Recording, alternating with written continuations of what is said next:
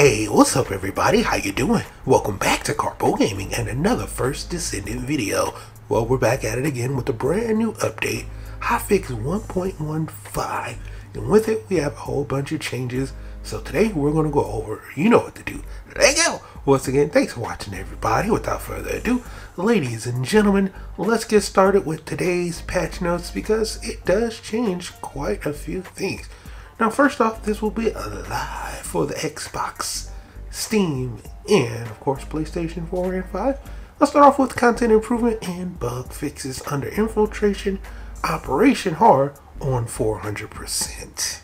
First off, they have improved the intermittent screen lag issue that has occurred when playing infiltration operation on hard 400%. They also fixed the issue where champion monsters attributes and reward information were not updating upon selecting the 400 score multiplayer in the infiltration operation hard entry UI.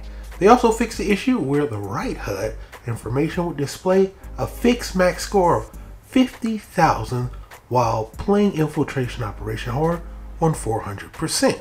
For ETA-0, I like calling it ETA-0, they added a select all option and allow you to select all blueprints that you own more than one of when selling blueprints to ETA-0. And energy activator blueprints and crystallization catalyst blueprints can no longer be sold to ETA-0, and when selling blueprints to ETA-0, you can now only select blueprints up to the limit of rewards you can hold.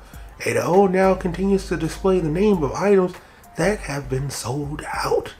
Next up, we have invasions. Under invasion, they fixed the issue where the mission marker would display at the previous location on restart after dying in the final battle area of Echo Swamp, the chapel, when the invasion is taking place. They also fixed the issue where you could only join allies near the entrance of the final Commander Monster battle area of Vespers, the Shelter Fortress Quarantine Zone in Echo Swamp, the chapel where the invasion is taking place. And also fixed the issue where the UI did not display normally on the start screen when starting an invasion mission.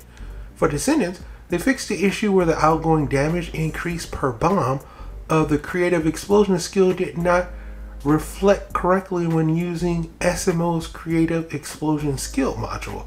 And under UI UX, they added a button to the bottom of the game menu UI to check the event banner in game, and selecting a paint to dye a head, skin, or hair now highlights the Descendant's head.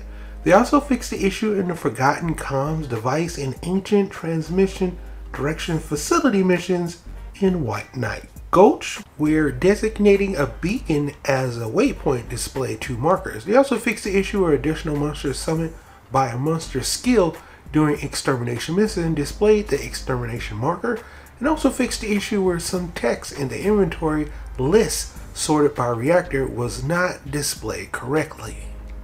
Under miscellaneous, they added the dismantle all tiers option to exclude from junk filter, added dismantle all tiers option to the tier settings in reactor and external components tabs. Selecting dismantle all tiers designates all reactors and external components you own as junk.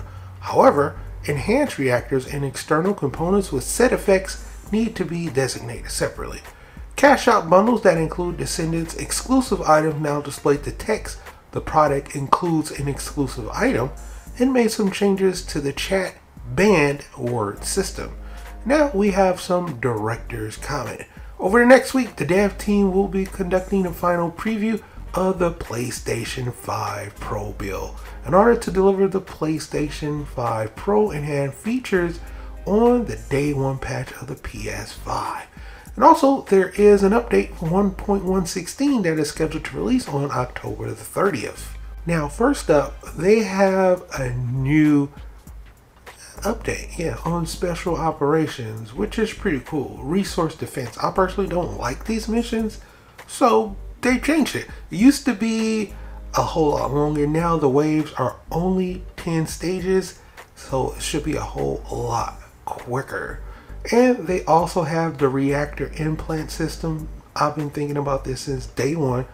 The dev team's working on a reactor implant system to eliminate inconvenience of having to farm new reactors every time you switch to a new weapon. So yeah, that is huge right there.